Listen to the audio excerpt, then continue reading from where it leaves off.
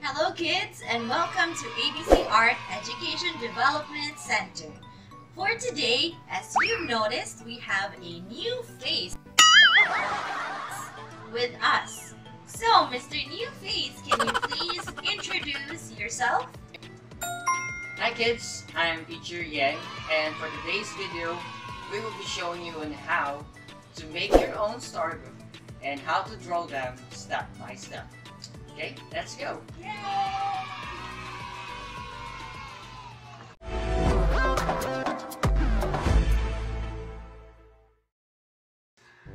Ooh, now Teacher Yeng is drawing some lines, as you can see on the screen. So why are you drawing lines, Teacher Yeng? Well, I am making these lines because I am doing a warm-up for my wrist, hands, and shoulder.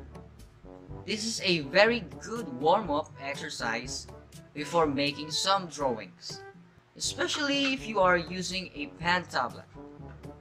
But most artists still do warm-up exercises even if they are using pen and paper. And sometimes I put some dots and connect them with a line, like this. This is how I draw a straight line. And this is a good exercise for making straight lines.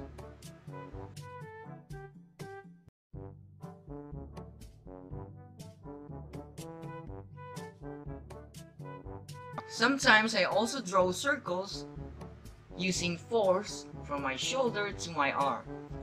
This is a better way of doing circles. For drawing short lines, you can use your wrist, but for longer lines or strokes, you have to use your arms and shoulder. Because if you use only your wrist in drawing long lines, you will end up having hair-like strokes instead of the one long line.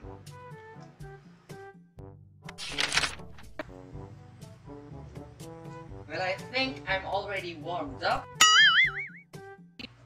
and I'm ready to make my own storybook.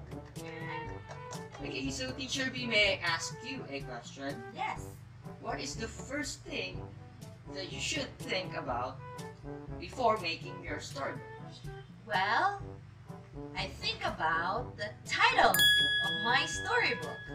Well, of course, title is the very first thing that you should think about on making your own storybook. Yes. And speaking of title, there are so many stories and things that you can use as title for your storybook. Yes, that's right, Teacher Yeng. So your storybook can be about you, or what you like to do, or about your family, or your pet if you have one, or even one of your friends, like my friend here, Teacher Princess.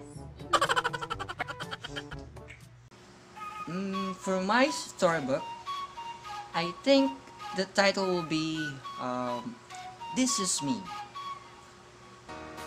Now that I have my title, I will think about the main character, and that's me. So I'm now drawing a guide for my face using basic shapes like square, lines, and circles.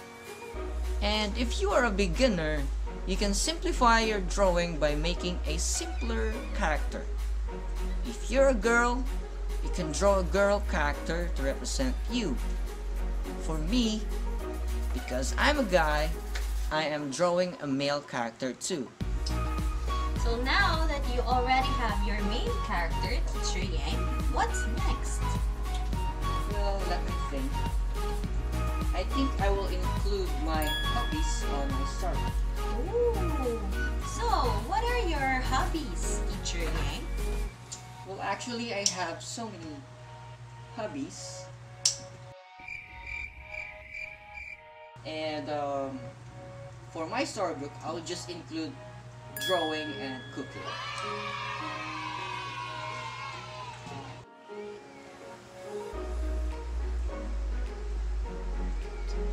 So kids, you can include as many hobbies on your storybook as you like. You can draw them all so that the person reading your storybook will know that these are the things you love to do. So, what else can we put in the storybook, Teacher Yang, aside from our hobbies? Let me think. I can include my love for traveling or going to the beach. Here I am drawing the things that I must bring to the beach.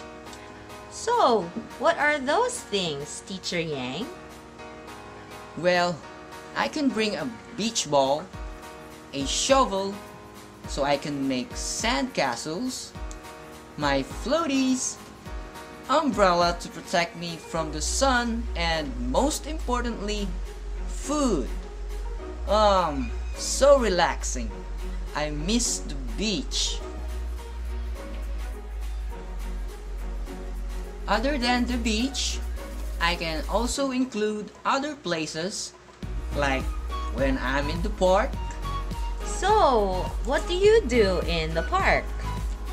I love buying ice cream in the park and buying balloons for my kids. I love to enjoy nature like the trees and the fresh air in the park. Wow, that sounds so fun, Teacher Yang. Yes? So kids, did you hear that? You can absolutely include other places like your favorite restaurant, mall, tourist spots, and more.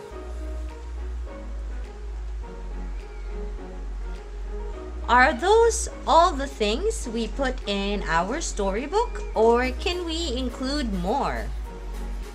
Well, it's really up to you. If you want a long story, you can put as much as you like. But for me, I am now ending my storybook here. The last part of my storybook is when I'm at home. My favorite area is the living room because I can play computer games and watch TV with my family. Alright kids, that ends up my storybook. And for those who are using a digital pen tablet like what I'm using here, you can save your works and have it printed and have it binded. And also for those who are using a pencil and paper, you can also compile the pages and also have it binded. Yes, that's right.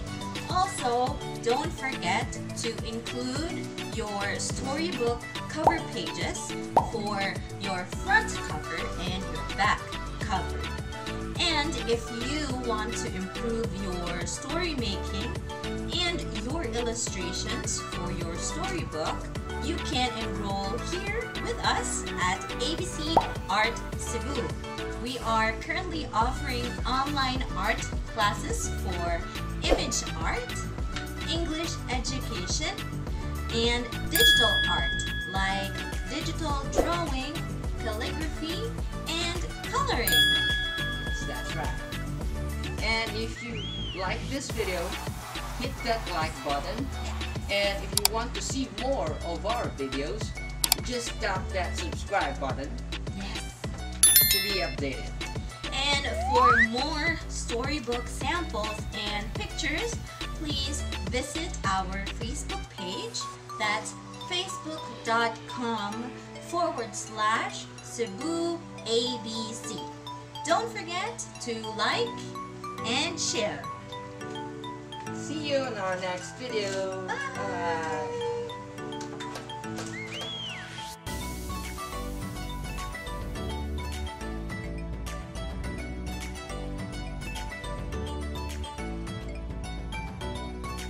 Camera action.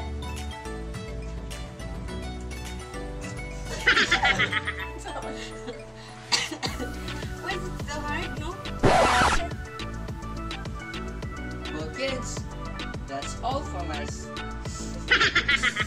That's all, folks. There are so many things like that's on my head. I can't think straight. Storybook. Well, that's We were doing so well.